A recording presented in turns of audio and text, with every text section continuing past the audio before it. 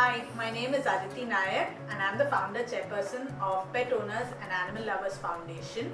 In short, we are also known as PAL Thane. We are in the field of animal welfare.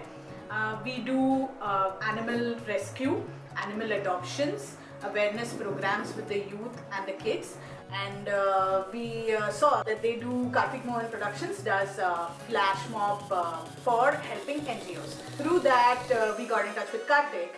And this whole idea materialized about doing something to help animals, and we became partners with them. Normally the things that we require are cat food, require the wet and the dry food, and then we require medicines to make them better.